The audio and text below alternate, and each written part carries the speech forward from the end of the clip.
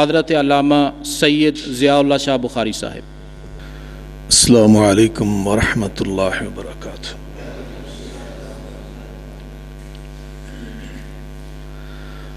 अल्हम्दुलिल्लाहि रब्बिल आलमीन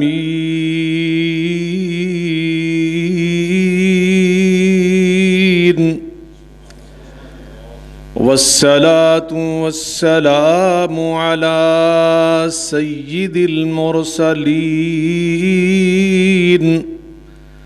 व अला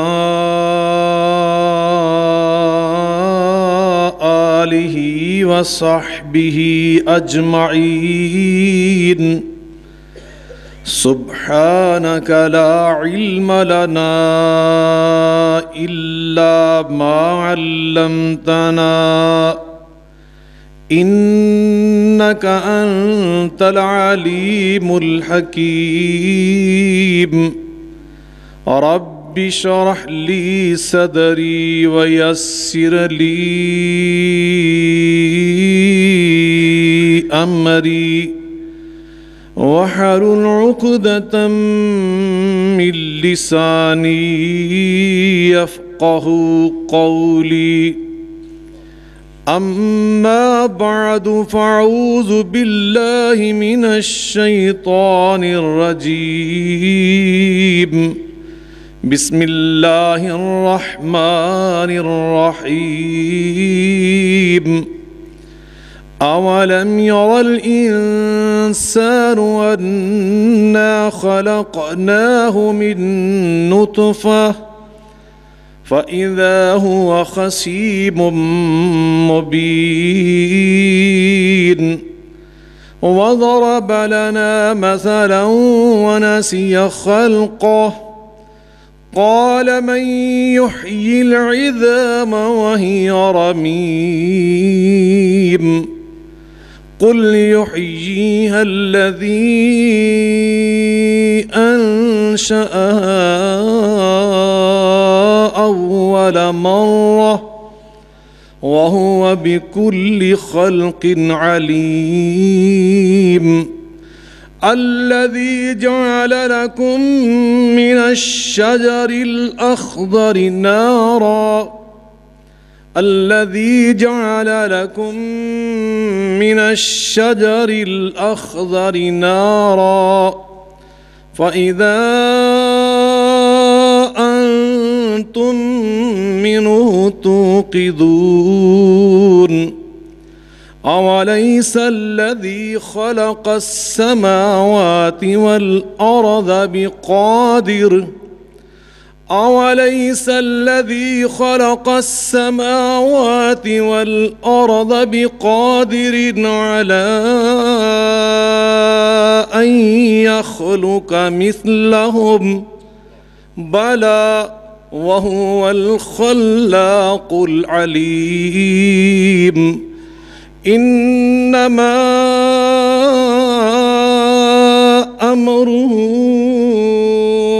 इज़ा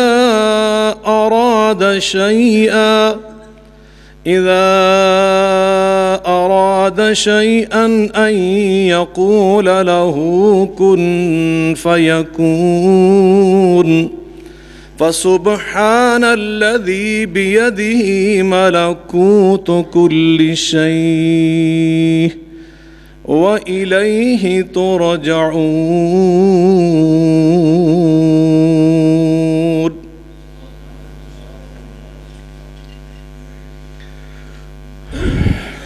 ऊँचा कर दो कुरान।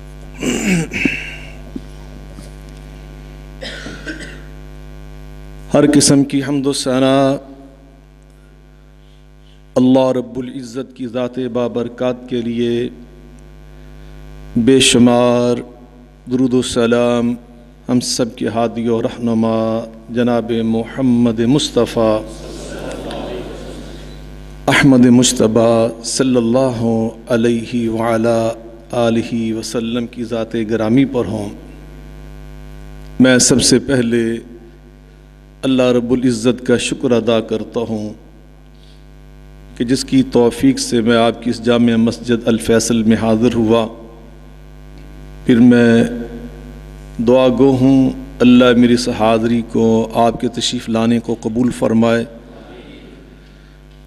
برادر عزیز حضرت مولانا عبدالرزاق صاحب حافظہ اللہ تعالی اور برادر محترم حضرت حافظ صاحب حافظہ اللہ تعالی، اللہ انہیں جزائے خیر عطا فرمائے۔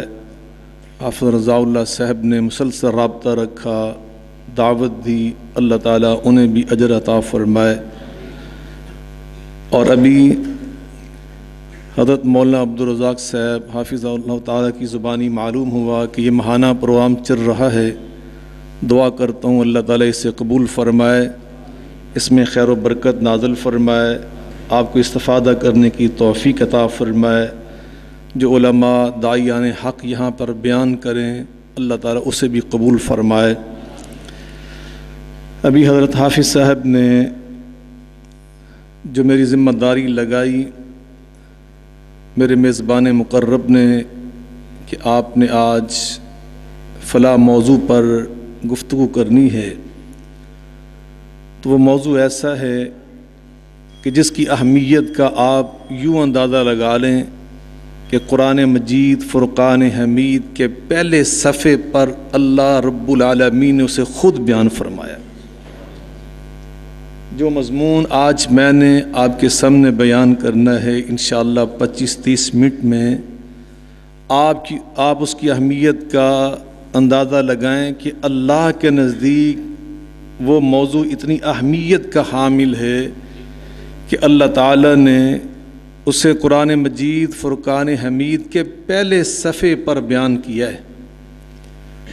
اور وہ موضوع بیان کرتے ہوئے اللہ تعالیٰ یہ ارشاد فرماتے ہیں کہ جس نیک بندے کے دل میں اللہ کی اس بیان کردہ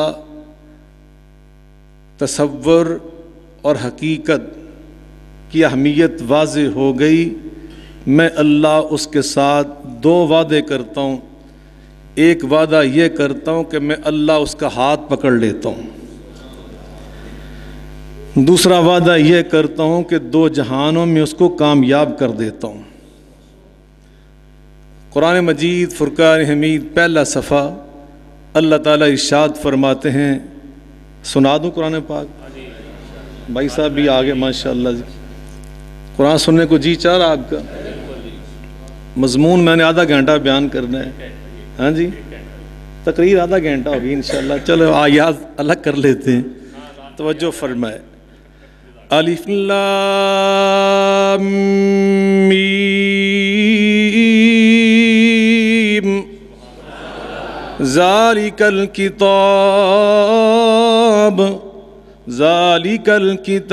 لا ریب فیہ ہدی للمتقین الذین یؤمنون بالغیب وَيُقِيمُونَ الصَّلَاةَ وَمِمَّا رَزَقْنَاهُمْ يُنْفِقُونَ وَالَّذِينَ يُؤْمِنُونَ بِمَا أُنْزِلَ إِلَيْكَ وَمَا أُنْزِلَ مِنْ قَبْلِكَ وَبِالْآخِرَةِ هُمْ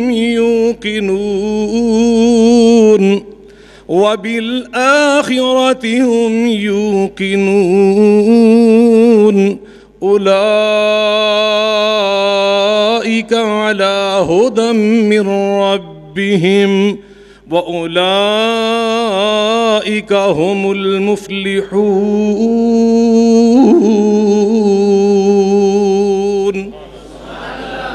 اللہ تعالیٰ فرماتے ہیں وَبِالْآخِرَةِ هُمْ يُوقِنُونَ، آخرت پر یقین رکھنے والے، کہ آخرت بھی آنے والی ہے، قیامت کو ہم نے پیش ہونا ہے اللہ کے سامنے۔ یہ حقیقت جس نے جان لی کہ یہ زندگی اصل زندگی نہیں ہے، بلکہ یہ تو زندگی امتحان گاہ ہے۔ اللہ نے جو زندگی اور موت کا نظام بنایا اصل میں آخرت میں ہم نے پیش ہونا ہے اور اس زندگی کے سارے معاملات کا وہاں پہ جا کے ہم نے حساب دینا ہے، اس لیے زندگی ہے۔ تبارک الذی بیدہ الملک وہو علی کل شیء قدیر۔ تبارک الذی بیدہ الملک وہو علی کل شیء قدیر۔ الذي خلق الموت والحياة ليبلوكم أيكم أحسن عملا وهو العزيز الغفور۔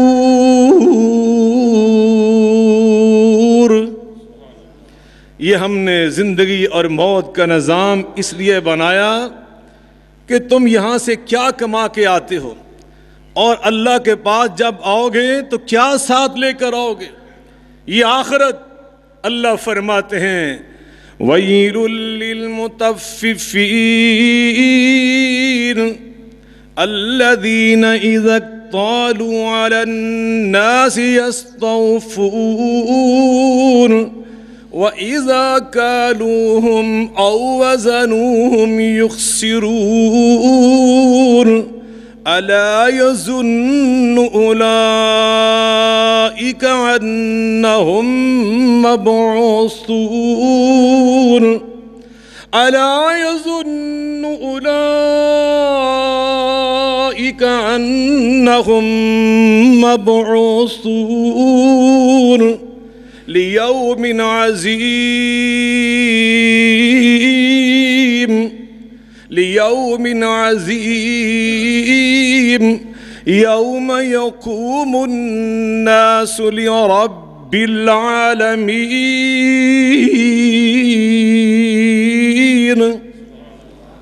ليوم عظيم يوم يقوم الناس لرب العالمين۔ بڑا دن جس دن ہر انسان نے اللہ کے سامنے پیش ہونا ہے، قبروں سے زندہ کیا جانا ہے۔ وہ دن، یہ وہ بات ہے جو انسان کے اندر وہ ایمان پیدا کر دیتی ہے، وہ یقین پیدا کر دیتی ہے کہ جس یقین کی بدولت انسان انسانوں سے چھپ کر بھی جرم نہیں کرتا۔ آخرت کا عقیدہ، آخرت کی فکر، یہ وہ طاقت ہے، قوت ہے، اس میں وہ تاثیر ہے کہ جو انسان کو انسانوں سے چھپ کر بھی جرم نہیں کرنے دیتی، انسان کو اللہ کی بغاوت نہیں کرنے دیتی، حدود اللہ توڑنے نہیں دیتی۔ اللہ اکبر۔ جناب یوسف علیہ السلام کا واقعہ اللہ نے قرآن مجید میں بیان فرمایا۔ کیا بیان کیا؟ وراودته التي هو في بيتها عن نفسه وغلقت الأبواب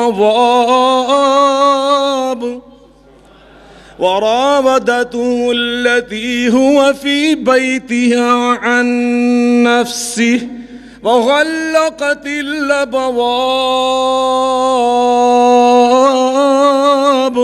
وقالت هيت لك قال معاذ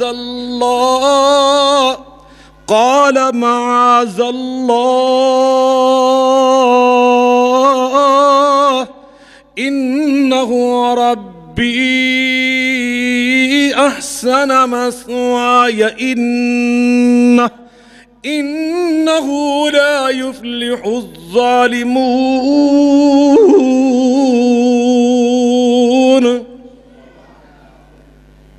برائی کی دعوت ملتی ہے، وغلقت الابواب، انتہائی خلوت تنہائی میں پورا ماحول فراہم کر کے، لیکن وہاں دیکھنے والا بھی کوئی نہیں، روکنے والا بھی کوئی نہیں، شکایت کرنے والا بھی کوئی نہیں۔ لیکن کس طاقت نے یوسف علیہ السلام کو معاذ اللہ کہنے پہ مجبور کیا؟ وہ آخرت کا عقیدہ، وہ فکر آخرت کہ میں نے اپنے اللہ کے سامنے پیش ہونا ہے، اللہ کو جواب دینا ہے۔ یا بنی انہا إن تك مثقال حبة من خردل. تھک تو نہیں گیا اجے تو میں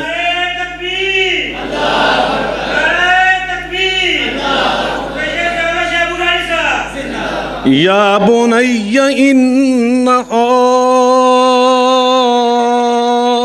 ان تک مثقال حبۃ من خردل انہا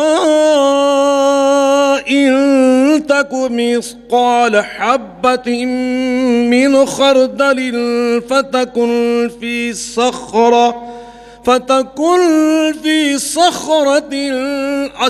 صخرة أو في السماوات أو في الأرض يأت بها الله إن الله لطيف خبير.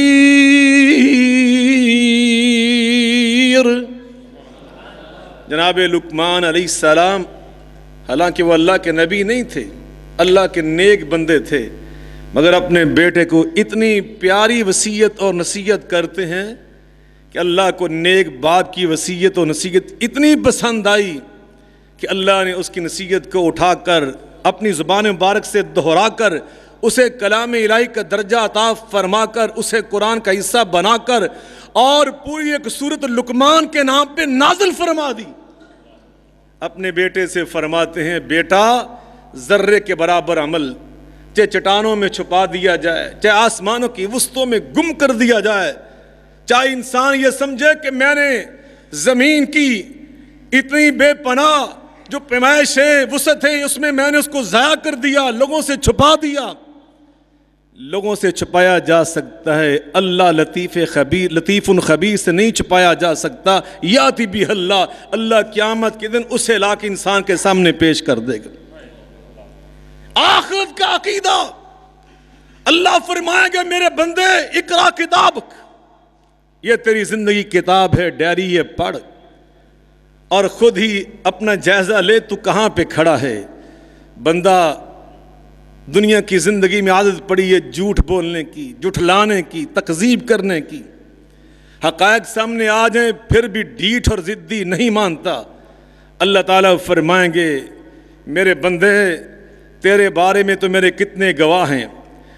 کیا کیا گواہ اللہ پیش کرے گا؟ فرمایا وَإِنَّ عَلَيْكُمْ لَحَافِظِينَ يَا أَيُّهَا الْإِنسَانُ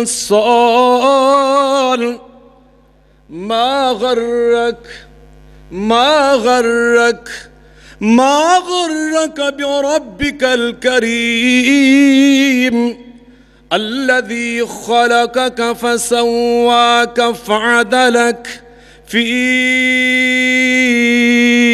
أي صورة ما شاء ركبك كلا بل تكذبون بالدين وَإِنَّ عَلَيْكُمْ لَحَافِظِينَ كِرَامًا كَاتِبِينَ يَعْلَمُونَ مَا تَفْعَلُونَ.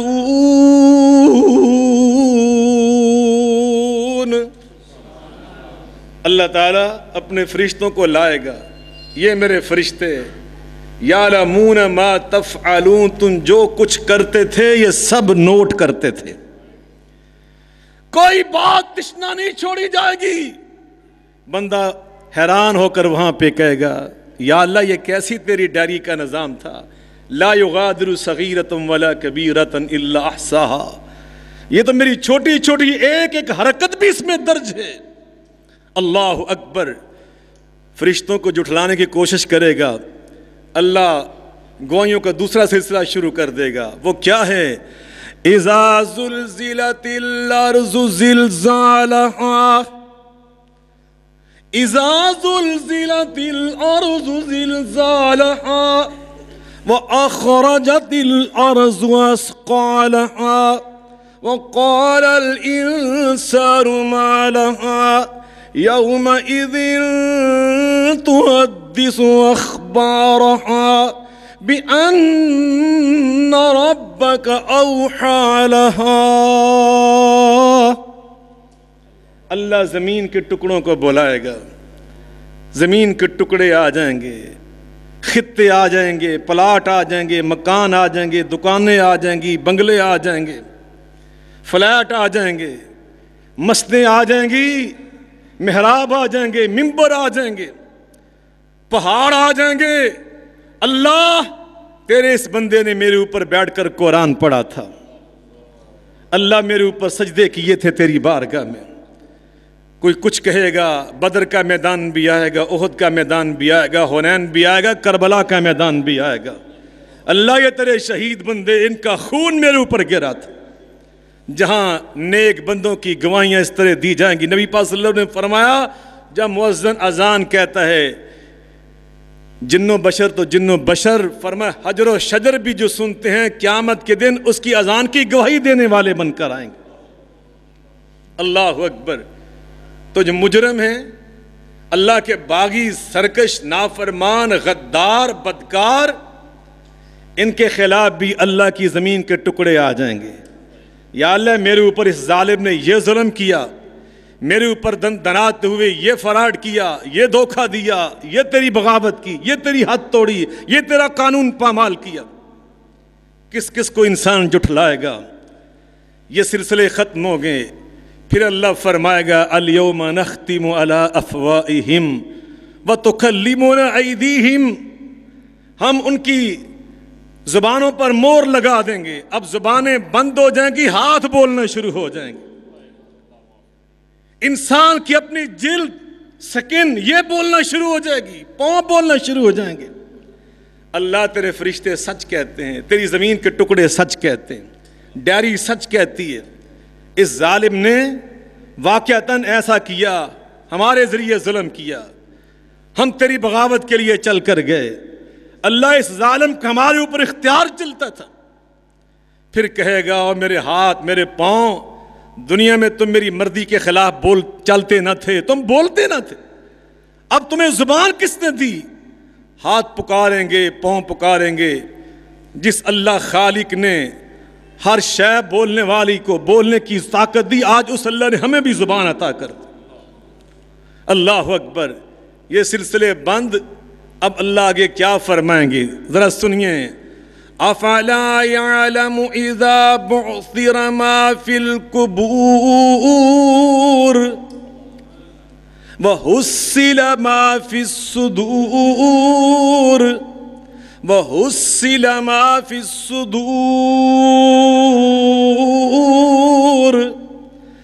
کاش تم قرآن کا ترجمہ جاننے والے ہوتے. جو آیت ابھی میں نے پڑھی، اللہ قسم تم تڑپ جاتے. اللہ تعالیٰ اپنی قیامت کے دن طاقت دکھائے گا، اپنے علم کی طاقت. اللہ تعالیٰ فرماتے ہیں میرے بندو یہ تو وہ کام ہے جو تم نے کیے.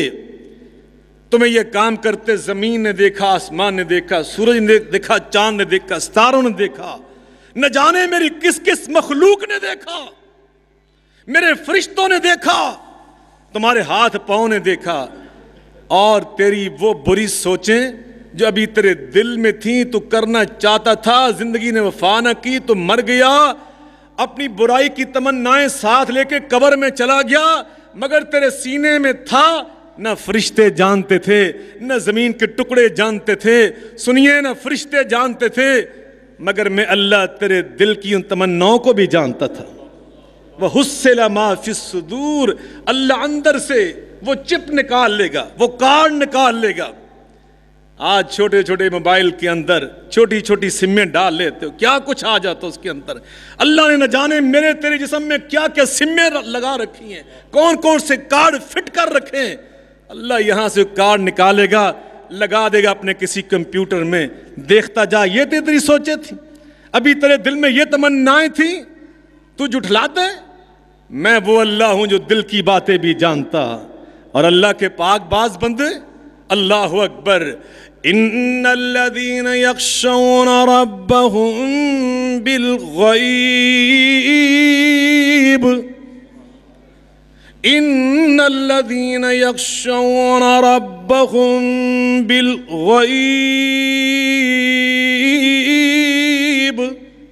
لهم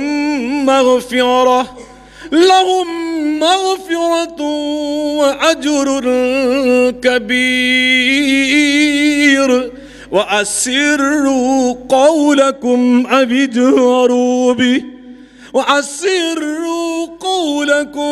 اجهروا به إنه عليم بذات الصدور ألا يعلم من خلق وهو اللطيف الخبير.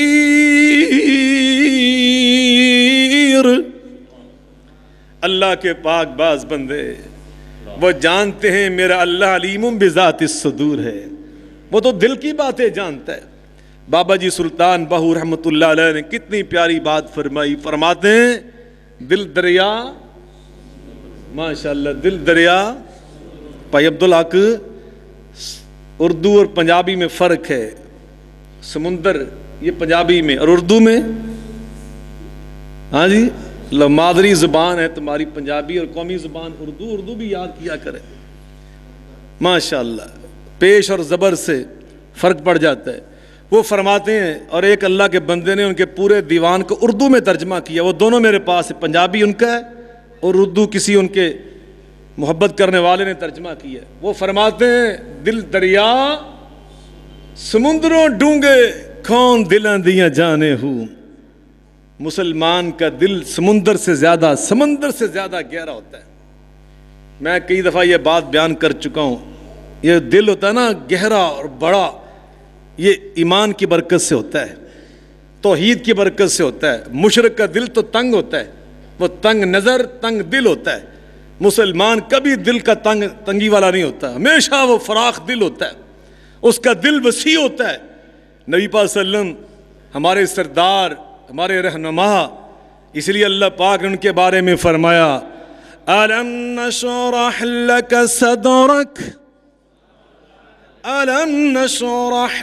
صَدْرَكَ وَوَضَعْنَا عَنْكَ وِزْرَكَ الَّذِي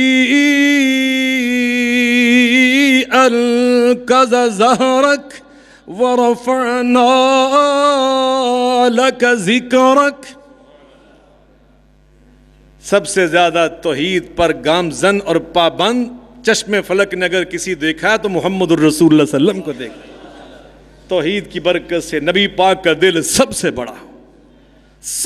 بڑا دل. جس قدر مسلمان نبی پاک صلی اللہ علیہ وسلم کے قریب ہوتا جائے گا اسی قدر اس کا دل بڑا ہوتا جائے گا. نبی پاک صلی اللہ علیہ وسلم کا اتنا بڑا دل ہے، اللہ قرآن میں فرماتے ہیں نزل به الروح الامین، نزل به الروح الامین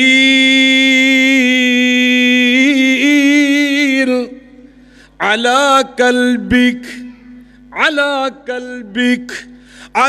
قلبك لتكون من المنذرین.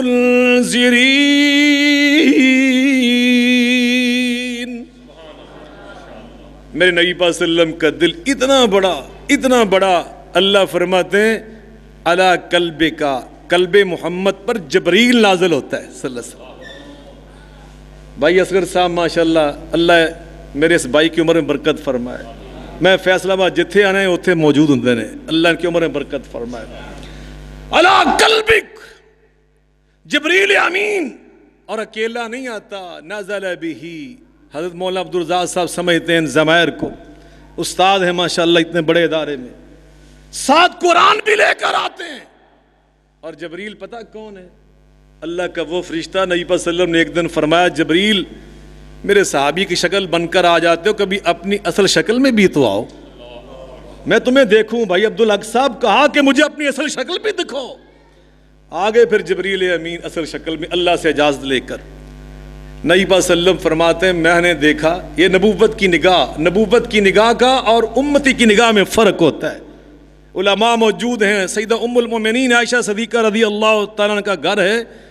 جبریل امین آ گئے اور کیا کہا؟ نبی صلی اللہ علیہ وسلم فرماتے ہیں یا عائش ھذا جبریل یقرأ علیک السلام، یہ جبریل کھڑے ہیں تجھے سلام کہہ رہے ہیں۔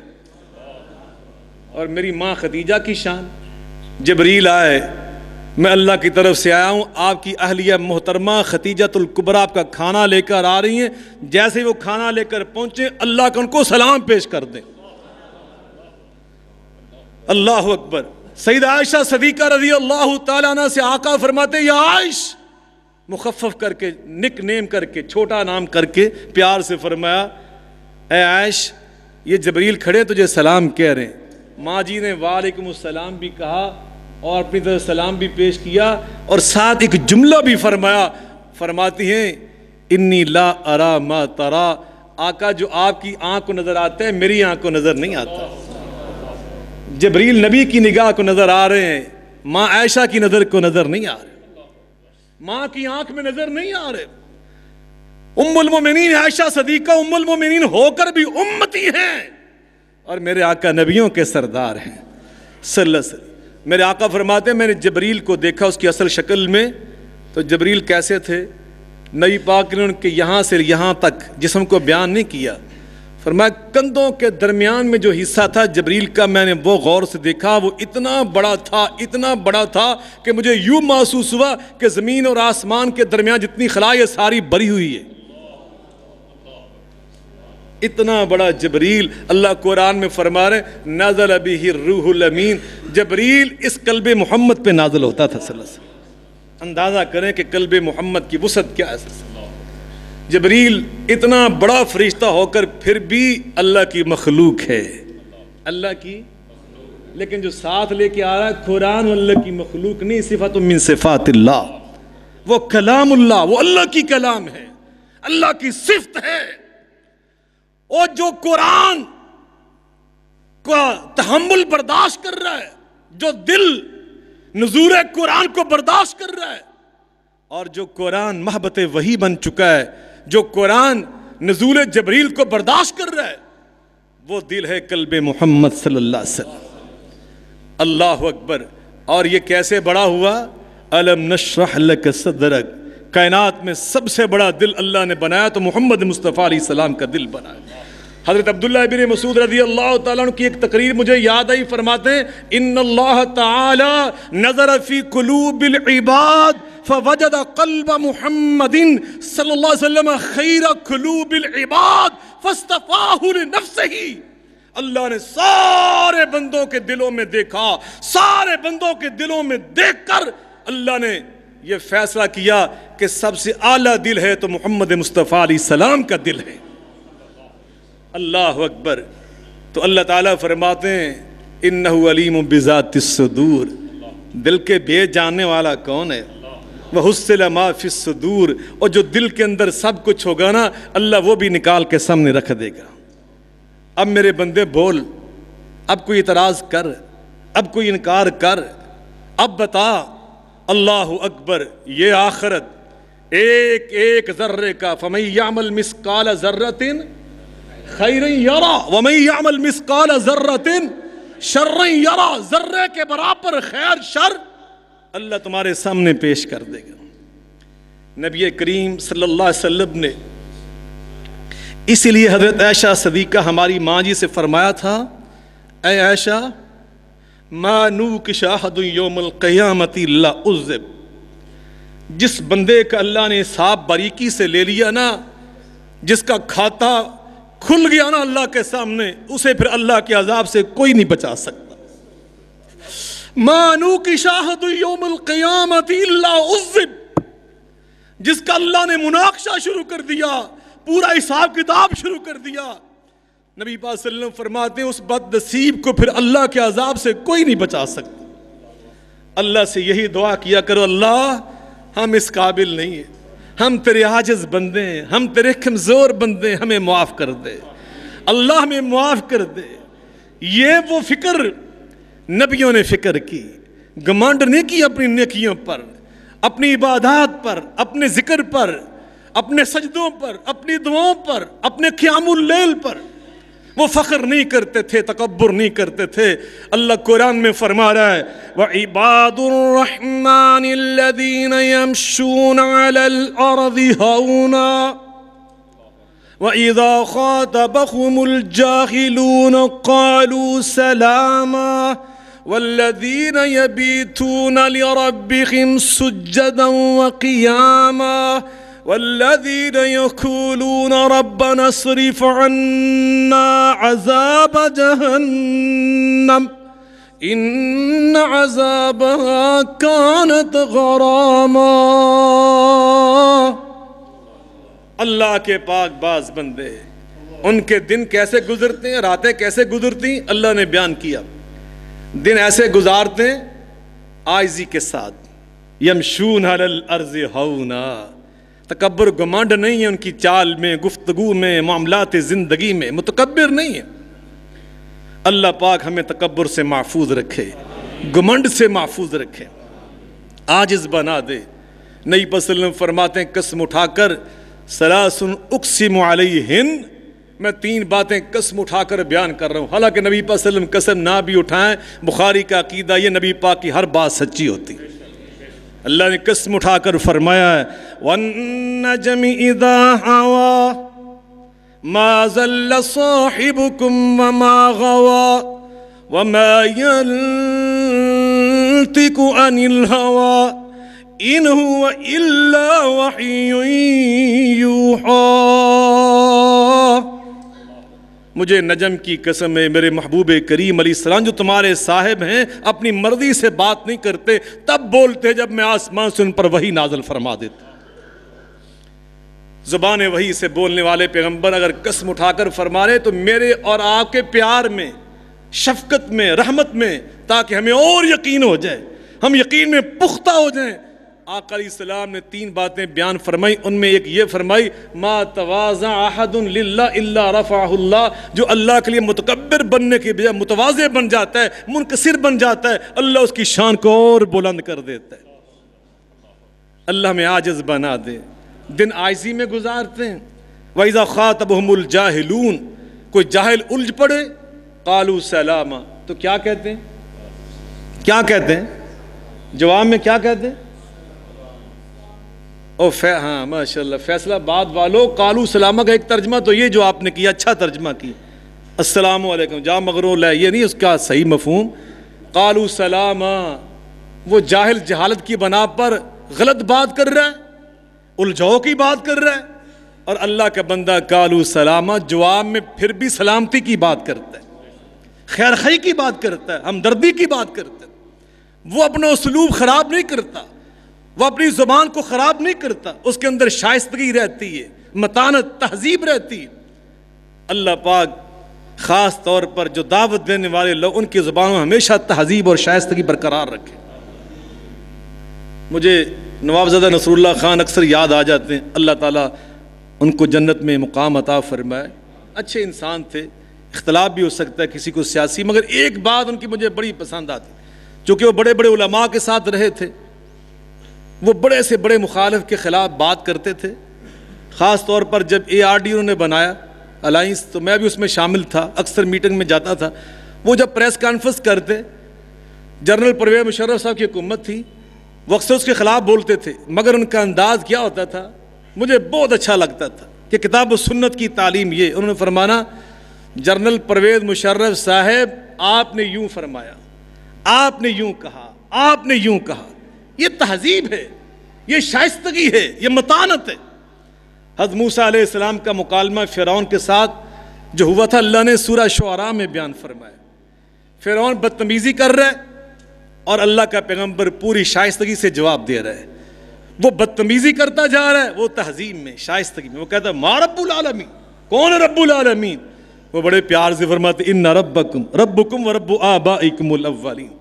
وہ کبھی کوئی بدتمیزی کرتا ان رسولکم الذی ارسل الیکم لمجنون، اوے لوگوں یہ تو پاگل ہے موسیٰ، یہ کہہ رہا وہ مکالمے میں۔ مگر حضرت موسیٰ علیہ السلام جواب میں کیا کہتے ہیں کہ تو پاگل ہوے گا، تو مجنون ہوے گا، تیرا پیو ہوے گا، یہ کہا انہوں نے؟ نہیں، اللہ والوں کا یہ انداز نہیں، اللہ والے اپنے انداز پہ کھڑے رہتے ہیں، وہ اپنی شائستگی قربان نہیں کرتے، وہ اپنی شائستگی کا دامن نہیں چھوڑتے۔ اللہ تعالی ہمیں اپنی زبانوں پر ہمیشہ کنٹرول کی توفیق عطا فرمائے۔ تو میں یہ عرض کر رہا ہوں کہ اللہ کے پاک باز بندے دن اس طرح گزارا، اور رات جب آئی والذین یبیتون لربہم سجدا وقیاما، سجدوں میں اللہ کی بارگاہ میں قیام، اس طرح رات گزاری، اور پھر دن اور رات اس طرح گزار کر اللہ کی اطاعت اور غلامی میں، اللہ کی بندگی میں، اللہ کے ذکر میں، اللہ کی محبت میں، مخلوق کے ساتھ ہمدردی میں، اللہ کی یاد میں دن اور رات گزار کر گمانڈ دل میں نہیں آیا، کوئی فخر غرور نہیں آیا، بلکہ کیا کہہ رہے ہیں اگلی آیت، ربنا اصرف عنا عذاب جہنم، اللہ ہمیں جہنم سے بچائے گا تو تیرا فضل بچائے گا، ہمیں جہنم کی آگ سے بچائے گا تو تیری رحمت بچائے گی۔ یہ اللہ والوں کا انداز۔ تو میرے بھائیوں، میں یہ عرض کر رہا ہوں، اللہ کے نبی، اللہ کے پاک باز بندے وہ ہیں کہ جو اتنی بڑی ہستیاں ہو کر بھی فکر آخرت میں اتنے منہمک رہے، اتنے وابستہ رہے کہ اللہ کے ہر نبی کی بات غور سے پڑھ کے دیکھ لو وہ کیا کہتے ہیں، اللہ تعالیٰ سے کیا کہتے ہیں۔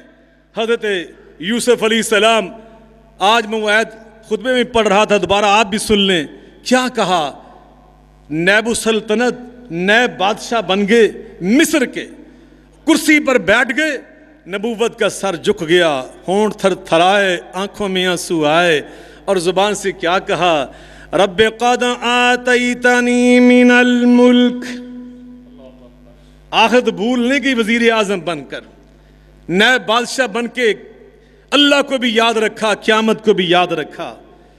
اسی چھوٹی جی دکان دے مالک بن کے اللہ نو ہی بھول جانے تے قیامت نو ہی بھول جانے، ماں پیو نو ہی بھول جانے تے بھیناں بھراواں نو ہی بھول جانے۔ یاد رکھیے، الہاکم التکاثر، غافل کر دیا تمہیں اس دنیا کی ہرس نے۔ یا ایھا الانسان ما غرک بربک الکریم، بندہ بعض اوقات اس مرض میں ایسا مبتلا ہوتا ہے کہ اس کے سٹیج ہیں۔ ایک سٹیج یہ ہے کہ بندہ اپنے مسلمان بھائیوں کو بھولتا ہے، ٹھگیاں مارتا ہے، دھوکے دیتا ہے دکان پر بیٹھ کر۔ جب یہ مرض اور ترقی کرتی پھر بہن بھائیوں کو بھول جاتا ہے، ترقی اور ہوتی ہے والدین کو بھول جاتا ہے، اور ترقی ہوتی ہے اپنے محبوب پیغمبر کو بھول جاتا ہے، اور ترقی ہوتی ہے ما غرک بربک الکریم، رب کریم کو بھول جاتا ہے۔ یہ اتنی گندی اور ناپاک مرض ہے، اللہ مجھے اور آپ سب حضرات کو اس مرض سے مبتلا ہونے سے اللہ محفوظ رکھے۔ نبی صلی اللہ علیہ وسلم فرمایا، لو کان لابن آدم وادیا من ذهب لتمنى وادیا آخر، یہ ایسی مرض ہے، ایسے مریض انسان کو اللہ سونے کی کان کا مالک بنا دے۔ کس کان کا؟ میاں نعیم الرحمن صاحب جامعہ سلفیہ کے رئیس، ان کے والد گرامی ہمارے بزرگ تھے میاں فضل حق صاحب، اللہ نے ان کو سونے کی کان کا نہیں کولے کی کان کا مالک بنایا تھا۔ وہ بڑے لینڈ لارڈ تھے، بڑے امیر آدمی تھے، اگر کونے کی کان مل جائے تو بندہ اتنا لینڈ لارڈ بن جاتا، لیکن فرمایا من ذہب، کوئلے کی نہیں، اللہ سونے کی کان کا مالک بنا دے ایسے مریض کو، تو اس کا دل پھر بھی نہیں بھرتا، اللہ کو پھر بھی یاد نہیں کرتا، ماں باپ کے حقوق کا پھر بھی خیال نہیں کرتا، بلکہ اس کے دل میں حرص ہوتی ہے، وہ کہتا ہے لتمنا وادیا آخر، ابھی میرا کام صحیح نہیں ہوا، ایک اور ایسی مجھے سونے کی کان ملے گی پھر میرا کام ٹھیک ہوگا، ہجے کمی رہ گئی کوئی۔ اللہ دوسری بھی کان دیتا ہے لتمنا وادیا ثالثا، پھر تیسری کی خواہش شروع کر دیتا ہے، اور بریک بھی لگا لیا کرو، بریک واللہ بریک لگا لیا کرو، بریک لگانے میں عافیت ہے، ایسی دنیا میں پھنستے نہ جایا کرو، بریک لگانے میں عافیت۔ تیسری کان کی خواہش، وَلَا يَمْلَوْ جَوْفَ ابْنِ آدَمَ إِلَّا التُّرَابَ، نبی صلی اللہ علیہ وسلم فرماتے ایسے بیماروں کے دل سونے کی کانوں سے نہیں بھرتے، ان کا پیٹ بھرے گا تو قبر کی مٹی سے بھرے گا۔ حَتَّى زُرْتُمُ الْمَقَابِرِ، قبر میں جب جائے گا پھر ساری بات سمجھ آ جائے گی کہ میں کیا کر کے آیا، ہائے میرے اللہ۔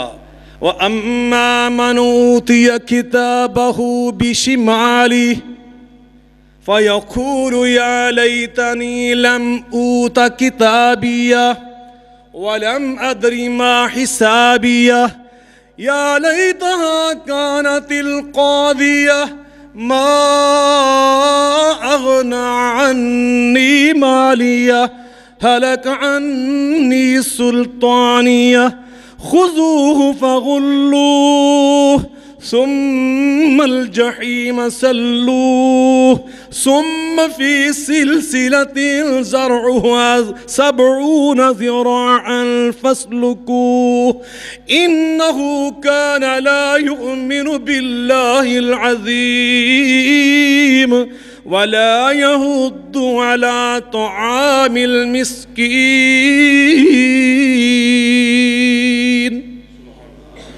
اللہ فرماتے ہیں پھر بندہ کہے گا ہائے میری سلطنت کہاں گئی، میری کرسی کدھر چلے گی، پیسہ میرے کام نہ آیا۔ اور قیامت کو یاد نہ رکھنے والے ان کی نشانیاں اللہ قرآن میں بیان فرماتا ہے، انہو کان لا یؤمن باللہ العظیم، یہ عظمت والے اللہ پر ایمان نہیں رکھتا تھا۔ ولا یحض علی طعام المسکین، اور مسکینوں کو کھانا کھلانا خود اس سے بھی محروم، کسی دوسرے کو بھی ترغیب نہیں دیتا تھا۔ اللہ تعالی ہمیں بخیل نہ بنائے، سخی بن جو، واللہ سخی بن جو۔ سخاوت میں بڑی برکت ہے، سخاوت میں بڑی برکت ہے۔ اپنے اندر وسعت پیدا کرو، اپنے اندر سخاوت پیدا کرو۔ واللہ میرے اللہ کے وعدے سچے ہیں، نبی پاک کے وعدے سچے ہیں۔ مثل الذین ينفقون اموالهم فی سبیل اللہ، تھوڑی دیر بس ہو گئی، ختم ہو گئی، سٹیمنا ہی مک گیا تھوڑا۔ آج میں تمہیں لئی پھرنا ہے، میں تو تمہیں بڑا سفر کرانا ہے۔ کویت میں میرے پروگرام تھے تو انہوں نے مجھے فکر آخرت کا موضوع دے دیا۔ یہ کافی سال پہلے، ابھی بھی 2-3 ماہ پہلے بھی انہوں نے مجھے فکر آخرت کا پھر موضوع دیا کئی سالوں کے بعد۔ میں 7-8 تقریریں جو لا کے پھردا رہا جناب، تو پل سرات جا کے میں چھڈ آیا۔ وہ 14 سالوں بعد ہوں میں نے پل سرات تو ٹپا کے جنت لے کے الحمدللہ چھڈ کے آیا۔ تو میں تو تنوں اتنے ہی پھیری پھری جانا ہے، اجدا کافی سفر کرنا ہے، پہلے تھک گئے۔ کیوں بھائی عبدالحق صاحب یہ کہہ رہے تھے نورپور میں بڑی خدمات ہیں اس پورے علاقے میں، بھائی عبدالرحمان صاحب کی اور بھائی عبدالحق صاحب کی، اللہ سب کو سلامت رکھے۔ کہنا پھوشو مارنو کہ دم تم کرو اس مولا عبدالرحمان صاحب کو، ہاں جی او لو جی، ماشاءاللہ ماشاءاللہ، یہ بھی میرے بھائی اور بڑا پیار کرتے ہیں میرے ساتھ، اللہ ان کو سلامت رکھے۔ دم خم ہے آپ میں؟ نہیں تو میں مولا عبدالرحمان صاحب بلا لینا، جو دم کرنگے تو سارے ٹھیک ہو جاؤ گے انشاءاللہ۔ لیکن میں قرآن پڑھ رہا ہوں انشاءاللہ، قرآن سے مومن کا ایمان تازہ ہو جاتا ہے، روح میں تازگی آ جاتی ہے۔ ایسے ہے یا نہیں؟ میں جب یہاں بیٹھا تھا واللہ میں علیل تھا، میں کافی دنوں سے پریشان ہوں، سفروں کی وجہ سے اور کم سونے کی وجہ سے مسلسل سفر ہے، اور آج مجھے یوں محسوس ہے میں 15-20 منٹ سے زیادہ نہیں بول سکتا، لیکن اب مجھے یوں محسوس ہو رہا کہ 3-4 گھنٹے سے میں ضرور ہی بول گا۔ قبر آ گئے جو سارے جناب، بس انشاءاللہ جلدی چھوڑ دوں گا انشاءاللہ، ادھار کر لیں گے۔ انہوں نے 14 سال ادھار کی تھی، رکھا کویت والے نے، تسی بھی کر لو گے میرے نا انشاءاللہ، 14 سال تو کر لو گے۔ اللہ کو بھی سلامت رکھے، مجھے بھی اللہ زندگی عطا فرمائے، صحت و عافیت عطا فرمائے۔ میرے بھائیوں، میں یہ عرض کر رہا ہوں، اللہ کے پاک باز بندے، فرمایا اللہ قرآن پاک میں وہ سخی ہوتے ہیں، سخاوت سے بندہ اللہ کے قریب ہو جاتا ہے۔ سن ابن ماجہ میں ایک روایت ہے، سنیے، نبی کریم علیہ السلام فرماتے ہیں السخی قریب من اللہ وقریب من الناس وقریب من الجنہ وبعید من النار۔ سخی بندہ سخاوت کی برکت سے اللہ کے قریب ہو جاتا ہے اور اللہ کے بندوں کے دل میں قریب ہو جاتا ہے۔ سخی سے اللہ کے بندے محبت کرتے ہیں کہ یہ بندہ بڑا اچھا ہے، بڑا نیک ہے، سخی ہے، یہ دوسروں کو خیر دینے والا، ہمدردی کرنے والا ہے۔ وقریب من الجنہ، جو اللہ اور اللہ کے بندوں کے قریب ہو جاتا ہے وہ جنت کے بھی قریب ہو جاتا ہے۔ وبعید من النار، سخاوت کی برکت سے اللہ اس کو جہنم سے دور کر دیتا ہے۔ اتقوا النار ولو بشق تمرۃ، نبی پاک صلی اللہ علیہ وسلم فرماتے جو بندہ سخاوت کے طور پر آدھی کھجور بھی دے دیتا ہے اللہ اس کو بھی جہنم سے بچا لیتا ہے۔ اتنی سخاوت بھی ہم نہیں کر سکتے۔ اسی بہانہ بنائی پھر رہے میں غریب ہے، میں مزدور ہے، میرے کو ریڑی ہے، میں رکشہ چلانا ہے، میں چنگچی، وہ آدھی کھجور بھی نہیں دے سکتے تسی اللہ دی راہ سے۔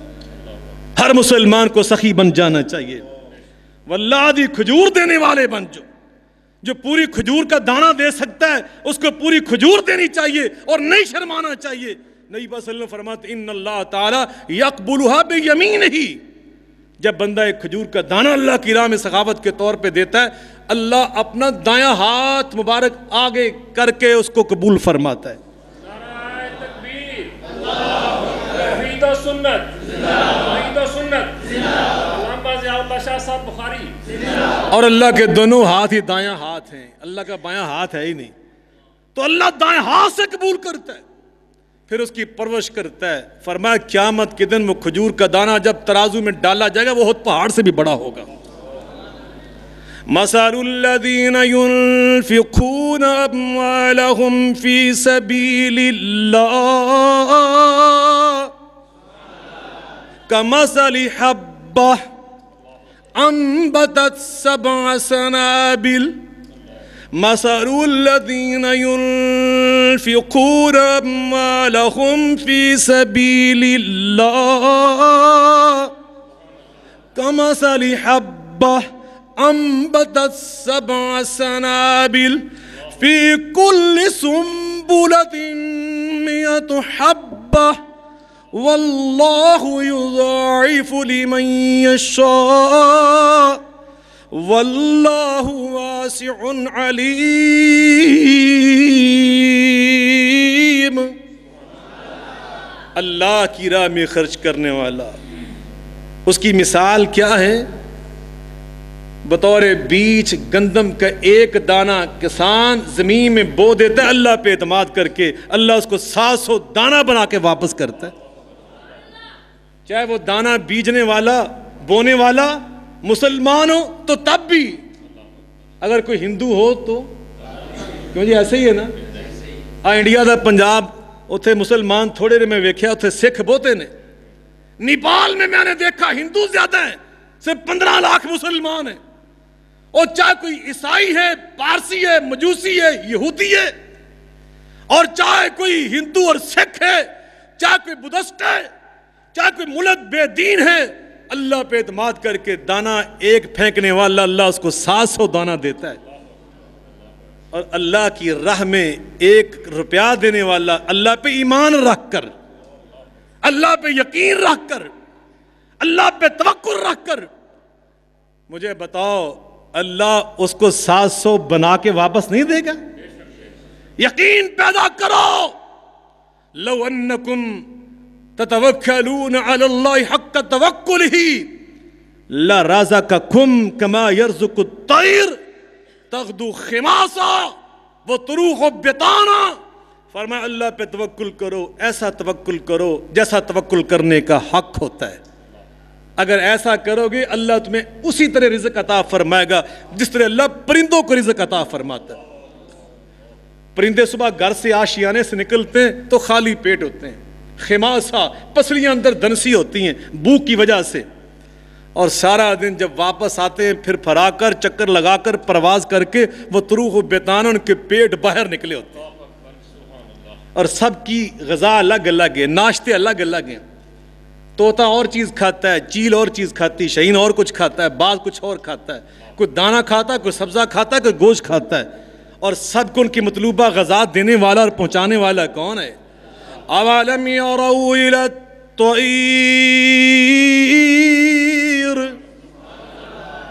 اولم یروا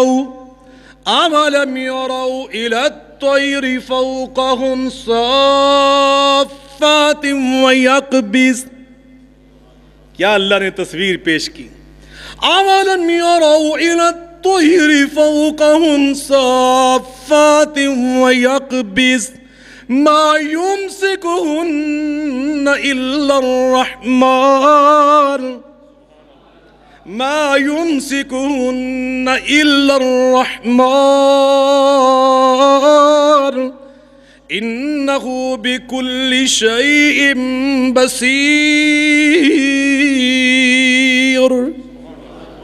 اللہ فرماتے ہیں پرندوں کو دیکھو جو تمہارے سر کے اوپر پرواز کرتے ہیں، ان کو پرواز کرانے والا کون ہے؟ ان کی ٹینکیاں پٹرول سے بھر کر ان کو پرواز جاری رکھوانے والا کون ہے؟ الا الرحمن، اللہ رحمان ہے، اللہ پہ توکل کرو۔ فرمایا انہ کان لا یؤمن باللہ العظیم ولا یحض علی طعام المسکین۔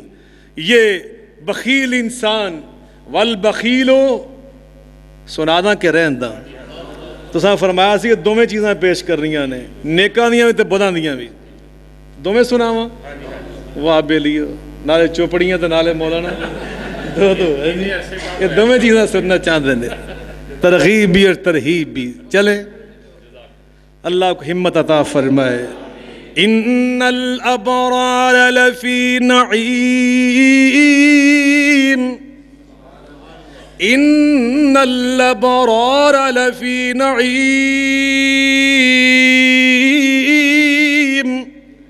علی الارائک ینظرون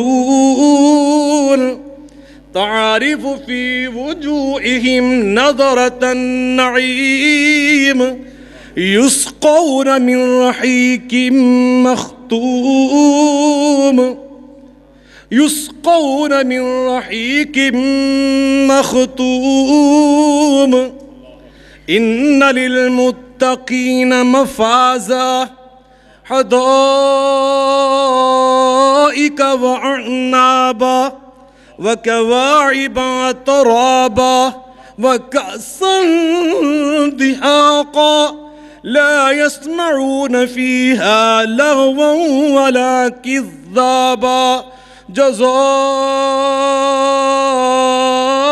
من ربك عطاء حسابا رب السماوات والأرض وما بينهما الرحمن لا يملكون منه خطابا يوم يقوم الروح والملائكة صفا لا يتكلمون إلا من أذن له الرحمن لا يتكلمون لا يتكلمون إلا من أذن له الرحمن إلا من أذن له الرحمن وقال صوابا۔ یہ ہے اللہ کے نیک بندوں کی باتیں۔ اللہ اپنے نیک بندوں کو نعمتوں میں پہنچائے گا، باغات میں پہنچائے گا۔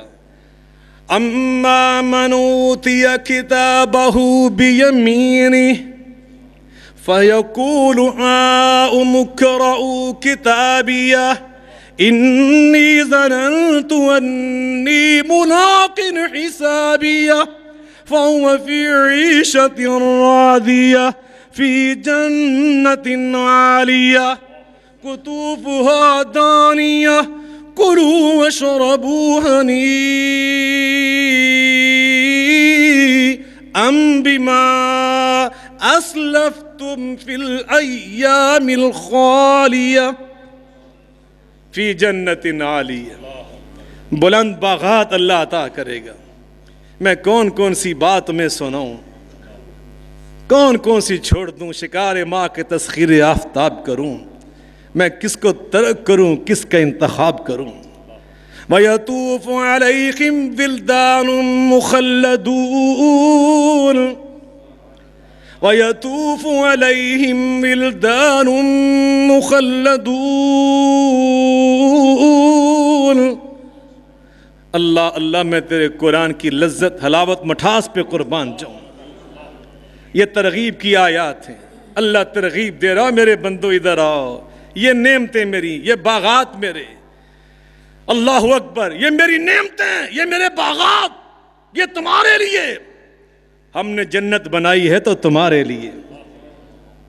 نبی پاک صلی اللہ علیہ وسلم نے فرمایا اللہ جنتیوں کو جب جنت میں بھیجے گا تو سب سے زیادہ تعداد جنت میں جانے والی میری امت کی ہوگی، سب سے زیادہ۔